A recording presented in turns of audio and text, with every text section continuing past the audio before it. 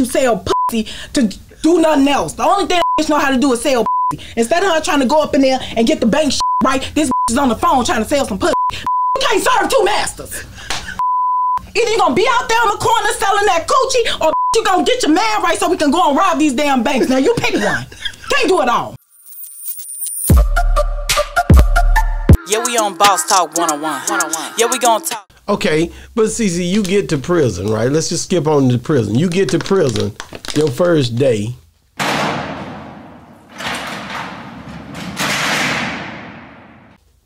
You've heard stories about prison. Oh, Lord. Okay, so you get to prison. How was it? Prison. I'm talking prison. Which one was worse? Prison or jail? Well, I did my shit in both, so it don't matter. So which one was? It wasn't no worse. What did you do in jail? I kicked. Oh, you went back to jail? I kicked it. The fuck? I had my way. Yeah, because you were in Chicago, right, at that time? No, listen. Okay, you said when I'm going to jail, when I first hired myself in, or when I had to go do my time. When you had to go do your time, that's where I went, but she went back to jail, so now it's Listen, I initially turned myself in when they indicted me. They threw me out there. Boom. You know, I'm all on everybody news, podcast, all this other stuff. You know, I went on the run because I had to get my kids from Philly to Chicago.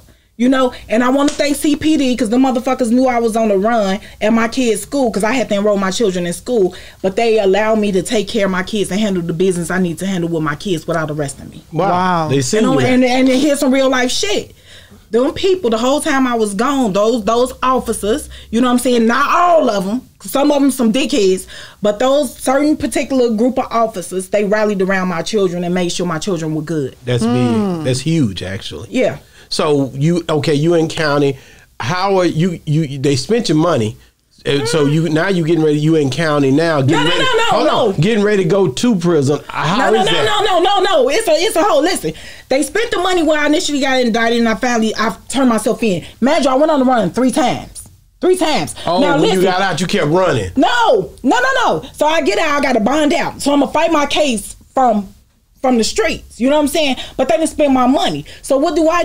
I go back out there to make some more money. Some more money. Right. You know what I'm saying? That's how I end up catching the other 2 cases. Damn. So I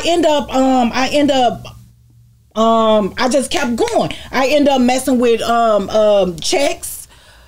I got booked for that. You know what I'm saying? The traveler checks. And I had a good ass run with that. Stinking ass Owatonna County. But you weren't smart with it to me, because then if you already know that you're on bond on one thing, so you know that they already looking for you, so why you felt like you couldn't get caught with the other 2? Miss Jamaica, have you ever been locked up? Never in her life. No. Are you from the streets? Never in her life. Don't tell me I wasn't smart to you. Exactly. Out of here. Thank God somebody finally on this interview finally checks something. I don't say nothing because I'm married to her. I'm married to her, so I don't say nothing. I sit back and watch. I love this interview. No, because I love this interview. This is a great interview right here. No, that's just true. You don't know if you ain't never been. If you ever been busted for over 500 grams of cocaine and then you gotta go to jail. Have you ever done that? She right. I agree with you. She became the whole comment section.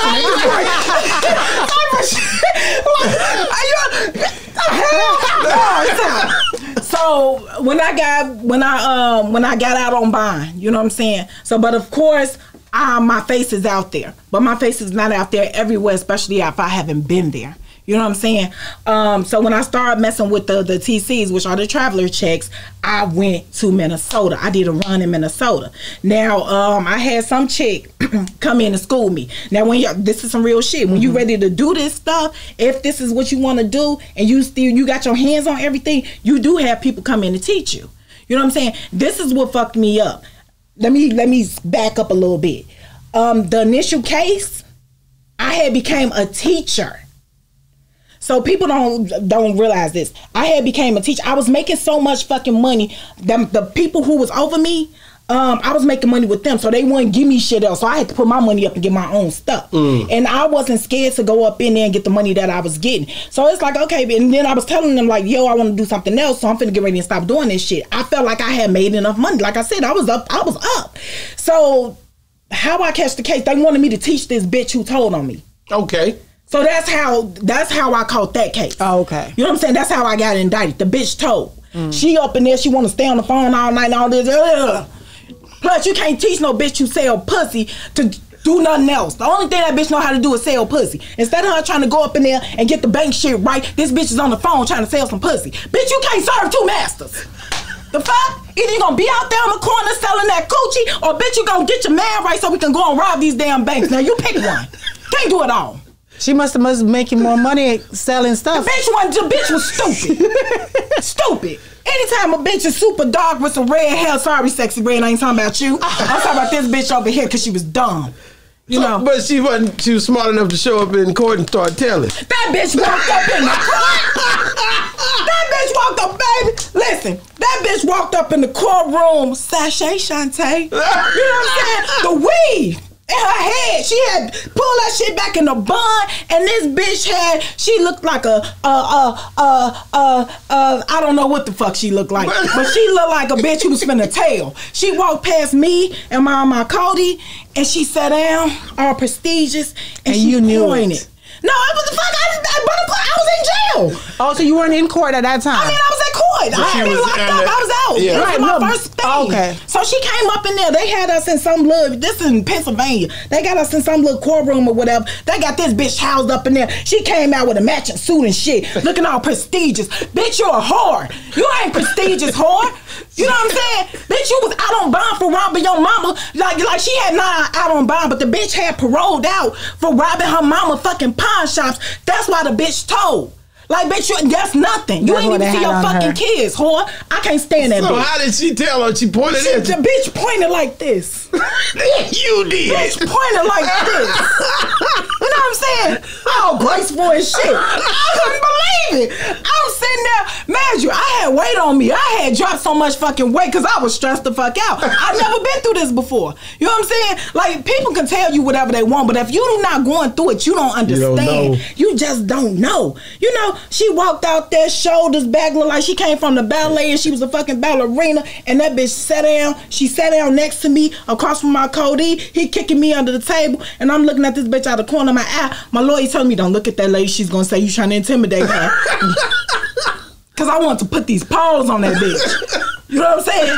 Long story short, the bitch pointed like this, and pointed like this, pointed at me and my Cody. Damn, so ain't no getting out of this. So you end up at this point now, and I want to get to where, okay, I'm in the county. I know I'm about to go to prison.